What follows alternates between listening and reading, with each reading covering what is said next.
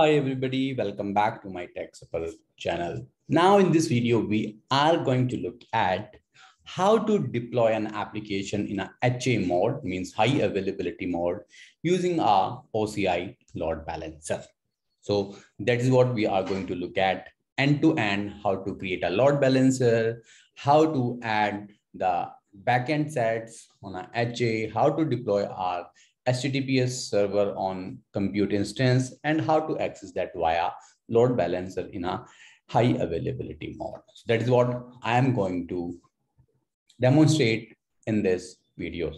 So guys, before I start, I will ask everyone to subscribe to my channel to get regular updates. Now let's first understand what is OCI load balancer. The load balancing service of OCI provides automated traffic distribution from one entry point to multiple services or servers within your virtual cloud network. The service, the OCI allows you to create an load balancer of your choice. It can be a public load balancer. It can be a private load balancer, like the load balancer, which you can access publicly, which will provide the public IP, or it can be a private and also provisioned the bandwidth, means you can have the bandwidth as per your requirement. Okay. The load balancing service provisions the public IP address across two subnets within a VCN to ensure accessibility even during an availability domain outages. Okay, so to accept traffic from the internet, we create a public load balancer. The service assigns it a public IP address that serves as the entry point for the incoming traffic. So here it's like a architecture diagram. Like here we have, like, let's suppose we have a region wherein we have three different ADs. Okay, AD1, AD2, AD3. What we will do, we will create a regional subnet. Okay, and we will deploy our load balancer in that regional subnet. Why? If any AD goes down, then we will have a failover load balancer in a different AD. Okay, and then we will have different compute instances. Okay, in a different maybe in a single subnet or a different subnet, and then we'll put that compute instances as a backend within the load balancer, and then load balancer will be accessible publicly, and that will be a front end, or that will be a front door for the end users who will access. The end user will access the load balancer, and load balancer will route our request to the servers behind the load balancer. Sometimes the request may go to this, or to this, depending how much your web servers are busy, or if any one of the down, then request will go to this or to this. Okay. Now, what are the steps to set up the HA environment? Like, we will, in the first step, we will create a VCN and other resources. So that we have already done in our previous videos. You can refer those videos and see how to create VCN and other resources like subnet and the other stuff. Okay, and then we will create two compute instances and install web server. So in that second step, we have already created one compute instance that we have seen in one of the videos, and we have also installed the web server. And now we will create another compute instance and we will install web server. The third step, we will create additional security list, route table, and subnet that will be for my load balancer. Okay. And then in the fourth step, we will create a load balancer and update the security list, and then we will test our environment. So let's do a demo and see how we can achieve this end to end. Right. So this is my cloud OCI. Now here you see we already have one compute instance. Okay, if you see into the instances, I already have that instance, and I already have installed the server here. If you access it, you will see it will show you this is my web server 1. Okay, means I already have one compute instance available, right, which has installed the web server, means HTTP server. So first of all, what I'm going to do, I am going to create another compute instance and will install it. Okay, let's say web server 02, for example, and I will choose my compartment and then image and shape. That's fine. I will use this one, VM standard E2 micro.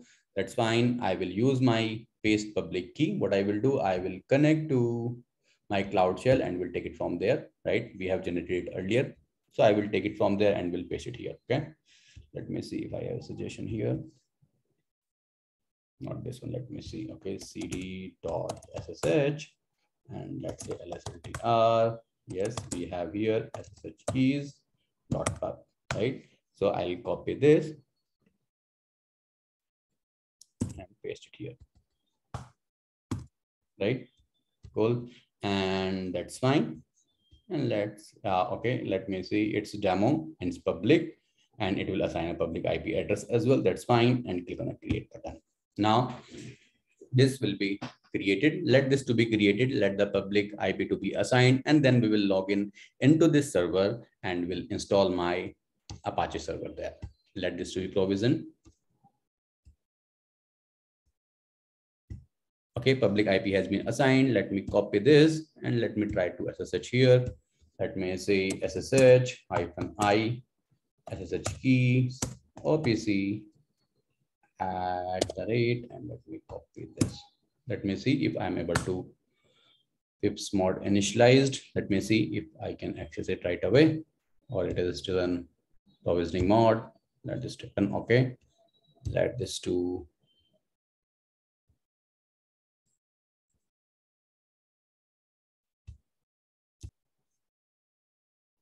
getting this connection refused error. Let me simply see my security list, which is attached to it. The port is already open. Then I hope I should. Oh yeah, but that is now right.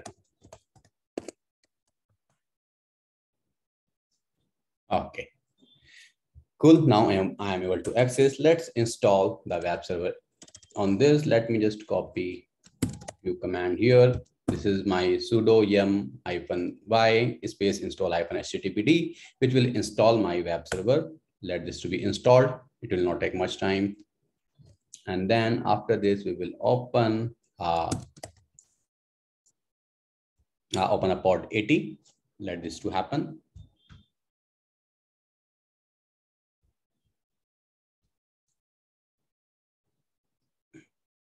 Okay. Now you see this is getting installed. It will take, yeah, now you see it's completed. Now what we are going to do, the next step, we are going to open the TCP port ATP. So this is a command sudo space firewall -cmd space -- permanent space -add port equals to 80 TCP. Okay. Now, after the port will be opened, what I'm going to do, I'm going to reload my firewall, right? This is done. And now the next command is to start my HTTP server. Okay, cool. It started. Now what I'm going to do, I'm going to change root command, root. And now what I am going to do, I am going to create a index.html file with this. This is my web server 2. Okay, cool. Now this is done. Now, if you want to access this web server, you can simply go here. You see, this is my web server 2. This is my web server 1. Now I have two compute instances wherein the web server 1 and web server 2 is up and running. That's fine. This is done. Now, as a next step, what I'm going to do, I am going in my VCN and going to create some security list, route tables, and some other subnet for my load balancer. Go to this VCN. What I'm going to do, first of all, I am going to create a security list. Okay, go to this security list and create a security list, and let's say LB security list. Okay, that's fine. Simply say create security list. Now I am going to create a route table.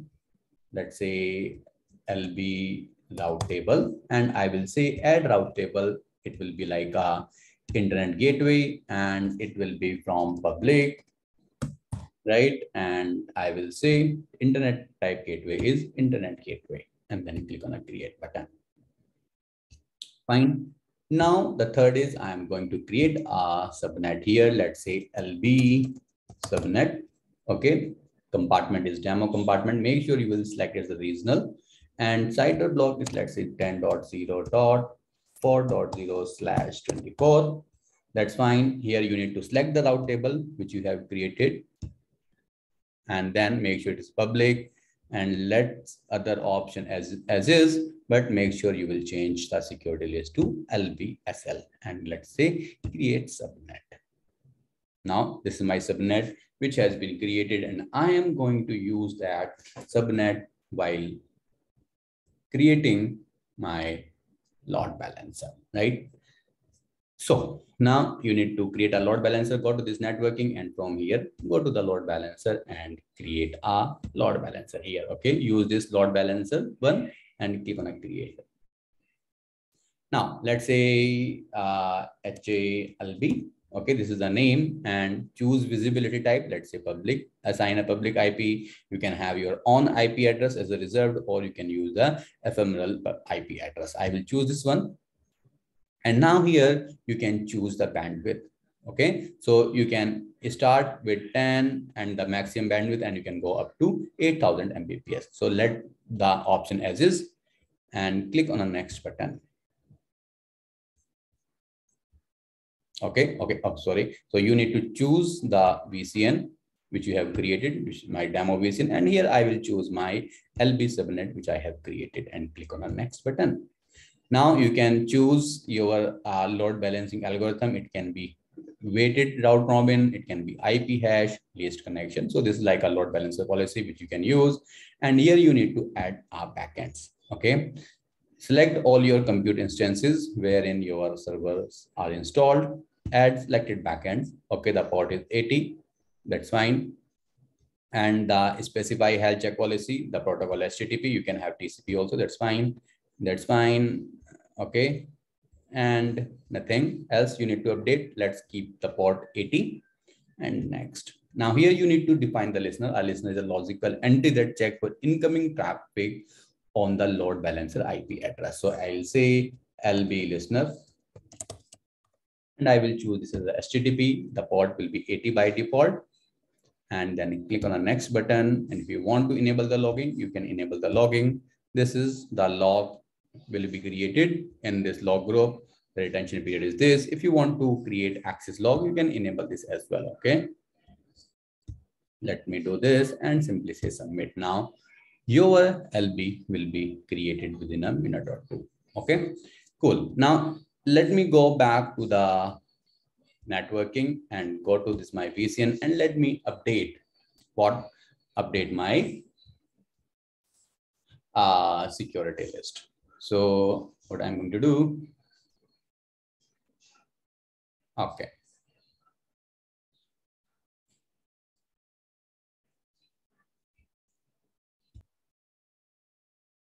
Let's go to the security list and let's open this LBSL and let's add the ingress rule here. Okay, so I'm saying the traffic, I'm taking this as a 0000 means anything internet. I will use my IP protocol, this guy, and let's say port is 80, right? And then add this guy.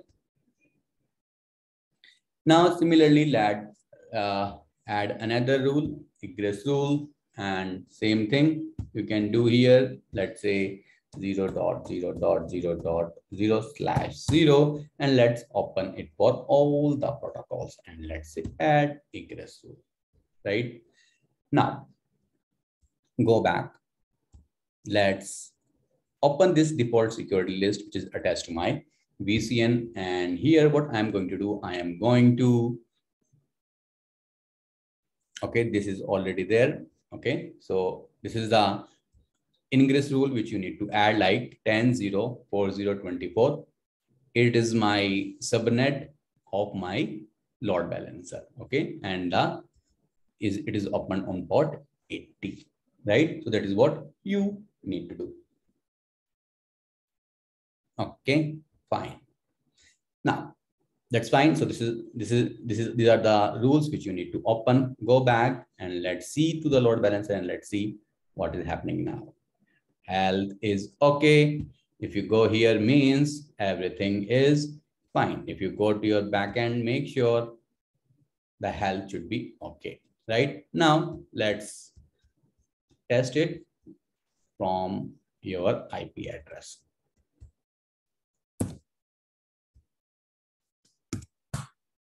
Now you see the request is going to web server 2, web server 1. You see the request is going to web 1 or web 2. So you see, this is my high availability environment. If any one of your server is down, the request will be routed to the server which is up. Now let me show you that one as well. Let me go to the instances. Let me make that web server 2 down.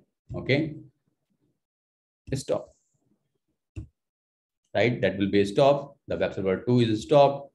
Come here and let's say web server 1, all request will be routed to my web server 1 only. So this is your HA mode. Now if you will make your web server 2 up, then request again will go to web server 1 or web server 2. So this is your HA environment.